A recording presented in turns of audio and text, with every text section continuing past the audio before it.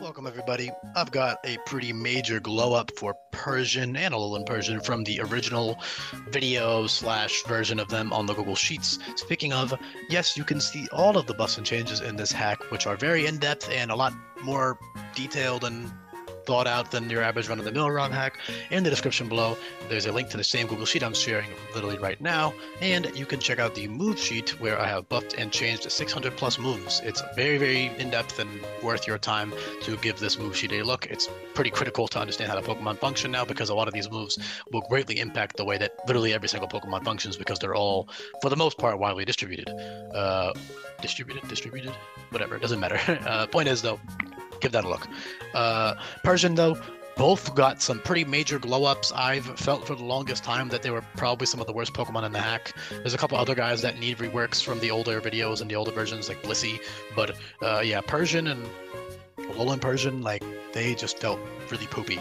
I removed Fur Coat from Alolan Persian initially. I did give it back, and the reason I initially did that is because, number one, I was being very pedantic with the logic of Fur Coat. I was like, I don't see why their defense should be so high. They're not even that furry. Like, I don't know. I was being autistic about it. I'm allowed to say that, but it was just like bothering me too much, I guess, that they had Fur Coat. But I put it back because they feel very underwhelming. Now having gone through the whole decks, they felt very underwhelming rather. I also specialized them more in special attack with Hubris, while Cantonian Persian is slightly faster, more physical, and has Moxie. However, the star of the show for Cantonian Persian is the signature move Payday. Payday plus Super Luck is insane. So Payday is now a move that hits 3 times. It's 40 base power, which it always was, but it's 40 base power per hit. So it's 120 base power overall. There's no drawbacks. It's 100% accurate. It can't miss any of that stuff, right? It's just a really strong move.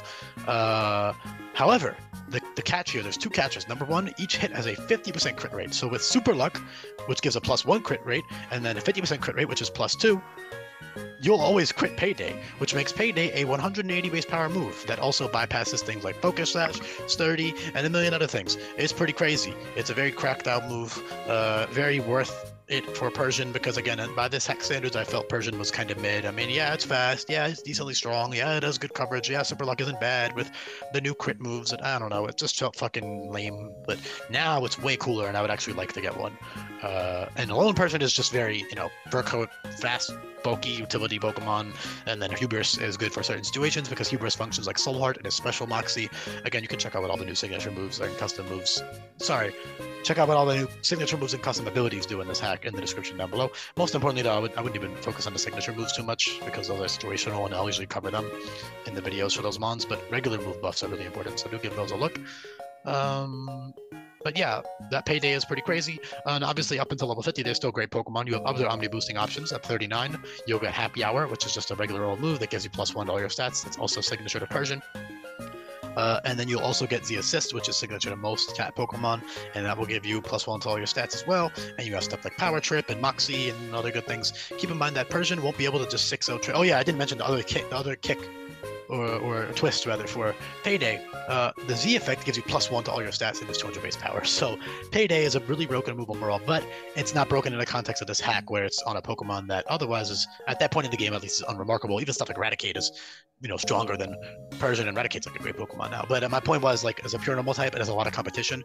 There are still like 18 pure normal types despite all the type changes in the hack, and I do try to keep all Pokemon unique from one another. So, I just felt like Persian was really overshadowed by like other fast pure normal types. It just felt kind of whack, I don't know.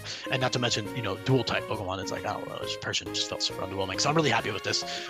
Payday works good with Moxie as well, because obviously with Super Luck, it's consistently 180 base power, but what you can also do is run Moxie with a Scope Lens, and then you're always critting Payday. So you get a 3-hit move that's 180 base power overall, and, will give you +1 attack each time you knock the opponent out with it. And like I said, it does bypass 30 and Focus Sash, which are, and Energy Shield and Multi-Scale and all these other common abilities and items that will prevent you from sweeping the opponent. Those are bypassed by Payday. However, First Impression, Priority Topsy-Turvy, Roar, Whirlwind, and Heart Swap and Haze will still check out, those will still check a fast offensive sweeper like Persian. First Impression especially will just delete Persian. It's not very bulky at all. So both forms will die to First Impressions. Obviously, Alolan Persian could tank one with Fur Coat, but I'm talking about in the sense of sweeping the opponent. You probably won't be able to 6-0 most boss fights.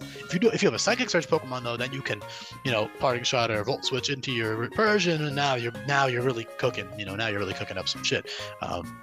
But that does take, setup and actual thought and brain power. So I'm not upset if you do end up setup sweeping with a gimmicky Pokemon like Persian. Because late game it is relatively gimmicky. And it still has good utility. It's got Parting Shot, it's fast, it's strong.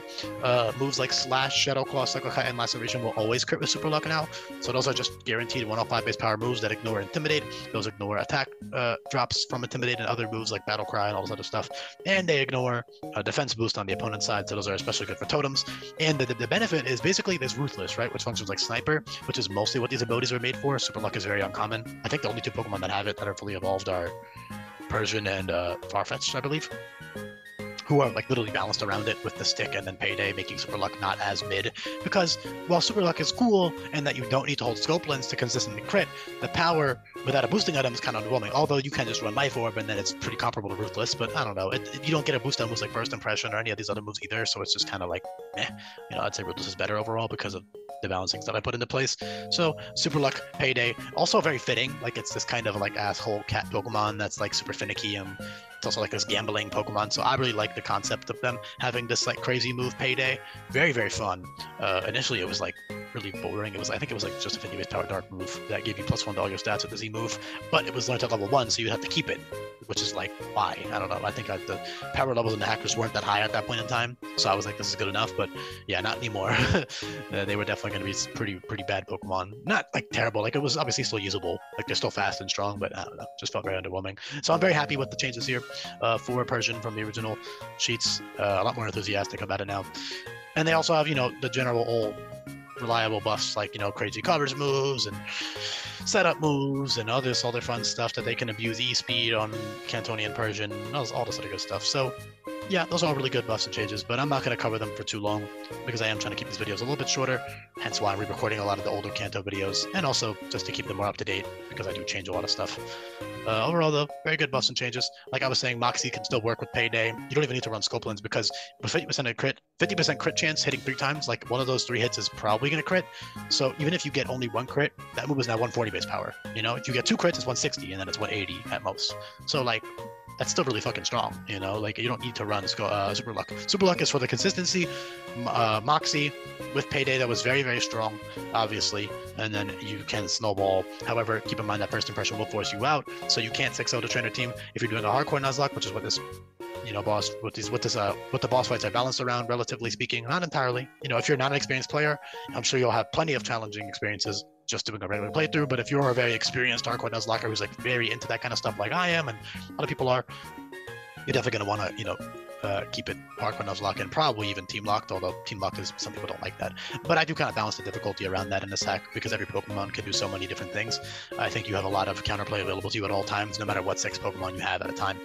And I also think it encourages team building better. I think it encourages a bunch of other really fun things, and it also just opens up a lot of really cool strategies. But you don't have to play that way if you don't want to.